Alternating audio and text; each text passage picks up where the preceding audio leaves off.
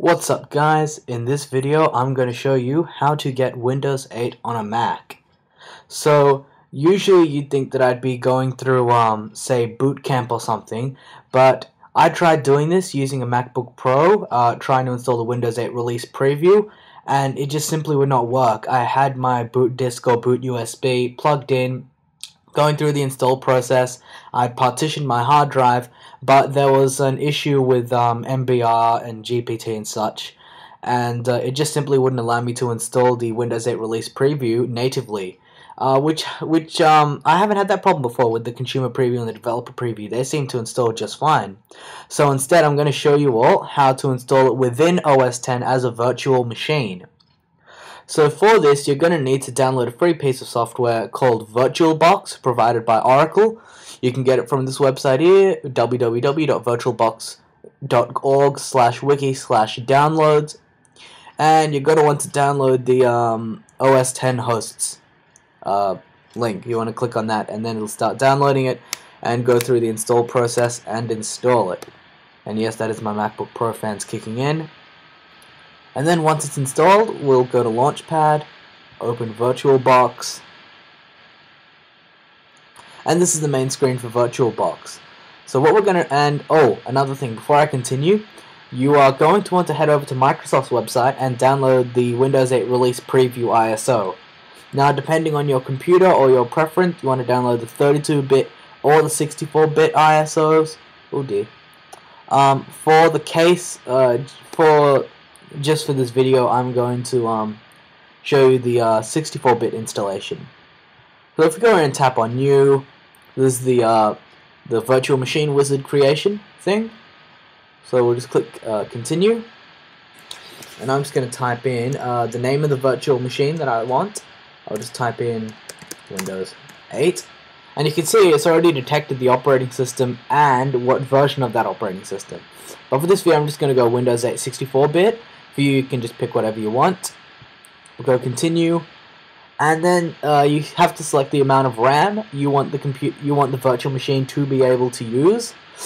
Now, this doesn't mean that it's just going to take out a block of your RAM, but it will use it when it's necessary, so you don't want to have loads and loads of memory-intensive apps running. Now, for the 64-bit version of Windows 8 Release Preview, the minimum amount of RAM required is 2 GB, so I'm just going to put that much. That is 2 GB there. Alright, if I hit Continue, now this, you want to keep the startup disk checkbox checked. And if you're new to VirtualBox, you're going to want to create a new hard disk. Even if you know how to use VirtualBox, create a new hard disk anyway. Then just go ahead and click Continue. You want to keep this as VDI, VirtualBox Disk Image. Hit Continue.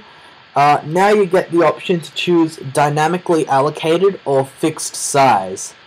Now, if you can read here, dynamically allocated basically means that it won't create. So say for example, I'm going to put 30 GB for this Windows 8 installation. If you pick fixed size, it'll create that 30 GB and take 30 GB out of your hard drive then and there for the Windows 8 operating system to use. So you can't access that 30 GB. However, dynamically allocated means that it'll allot. If you set 30 GB, but it won't take out 30 GB immediately. It'll start using up that 30 GB over time, which means that it won't take up as much hard drive space, at least in the beginning. Although I have heard that that does make the system a little slow at first, but I mean, I've got 500 gig. I've got a 500 gig hard drive in this MacBook Pro, and I won't be using all of that. So I'm just going to go with fixed size for now. I'll hit Continue, so you can see it. I've got the name there and the location. I'm just going to keep that where it is. And for this, I'll just type in a number. I'll just put 30 GB. We'll hit Continue. You can check over all the things there, and once you're sure that's all correct, hit Create.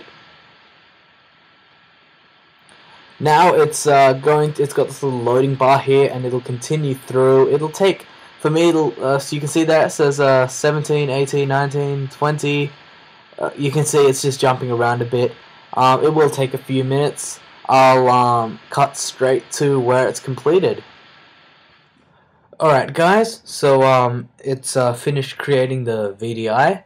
So you can see here we've got the information, the Windows 8, 64-bit, 2 gigs of RAM, and that's the name of the startup disk with 30 gigabytes. It says the above information is correct, press the create button, and that you can change these settings at any time in the settings pane. So I'm going to hit create, and there it is. So you can see here we've got all kinds of information. What I'm going to do is right click on it, choose settings.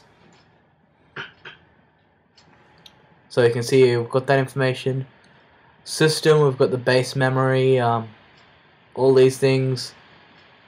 Don't want to enable EFI. You got your display, you can give how much video RAM you want, enable 2D video acceleration. If you go storage, you've got your settings there. Audio, you can add your own drivers and such if you want to. Now enabled network adapter, I'm just going to change that to bridged adapter, because that's how I've been able to get internet access through Windows 8, but I'm not sure if it's necessary. Then you've got your ports, your shared folders. So I'm just going to hit OK. Now I believe the next step is to just double click on it to start the virtual machine. So you can see it, you've got the first run wizard. Just going to hit continue. Now it's going to ask for the ISO to install the operating system. So I'm just going to click on that little icon there. I've got it in my downloads folder, so I'm going to select the 64-bit edition. I'm going to hit continue. That's a little bit of summary and such. So you can see here all the information there. Just going to hit start. So you can see here that's the loading screen, the virtual machine. So you can see here it's got the Windows ISO, the Windows installation ISO, running inside this little box. If you want, you can hit Command F to enter full screen mode, just like that. But for the time being, I'm just going to leave it running in windowed. Loading screen. Notice here that my mouse has changed from white to black, but if I move it out of the window, I get my normal OS X cursor back. So this is the virtual machine. It is running the Windows 8 install ISO. I'm just going to go here and change it from the United States to Australia. There it is.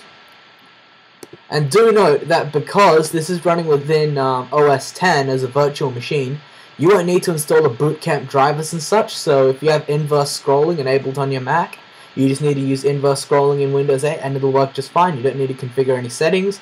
Plus tap to click if you have that enabled on your MacBook. That'll also work here in the virtual machine because it's getting all the mouse information from OS X. So that all works just fine. We'll just wait here. You can see it says setup is starting. Okay, so we've got a window here where you need to enter the release preview product key. Now I'm not exactly sure why Microsoft have got that little restriction there, like you have to enter in the product key. And this product key is the same one that you find when you download Windows 8 from Microsoft as an ISO. When you download Windows 8 install ISO from Microsoft's website, it does give you the product key, but in case you didn't write it down or anything, it's showing up on screen right now, and I'm just going to read it out anyway. So what you're going to want to enter is TK8TP, and it'll enter the dashes for you automatically. So we'll just go 9JN6P 7X7WW RFFTV, and finish it off B7QPF. Now if I've entered that correctly, hopefully it'll work.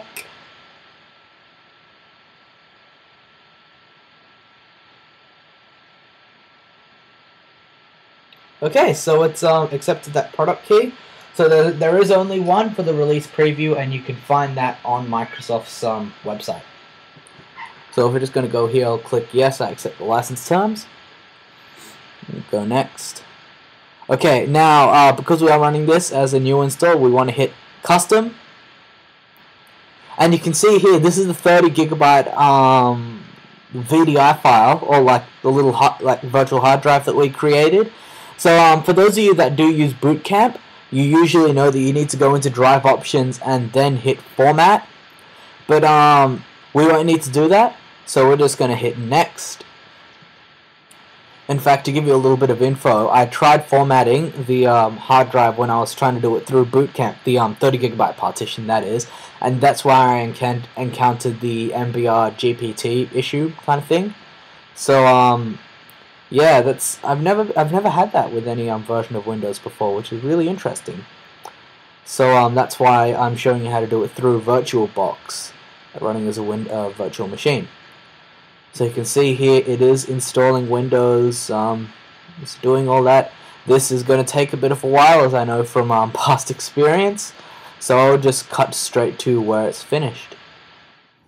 Alright guys, so now it's finished installing using the ISO, and it's rebooted the virtual machine, and now this is running off the actual, the virtual hard drive that we set before, the 30 gigabyte one. So that ISO really isn't needed anymore, but just keep it there just in case if you want. So now we're at the setup screen for Windows 8. This is the personalized screen. So I'm just going to pick a color, and I'm just going to I'll just set it as, oh, there we go. I'll just set it as, oh, can't put apostrophes, so I'll just put it as that, Brat's PC. Hit next. Alright, these are the settings. I'm just going to go with use express settings. Sign in. I'm just going to go sign in without a Microsoft account for now. I'll go for a local account.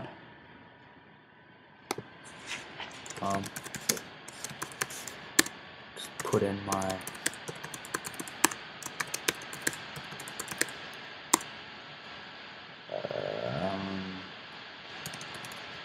I'll just put in my password for the local account. So you can see here it says finalizing your settings. Hopefully that won't take too long.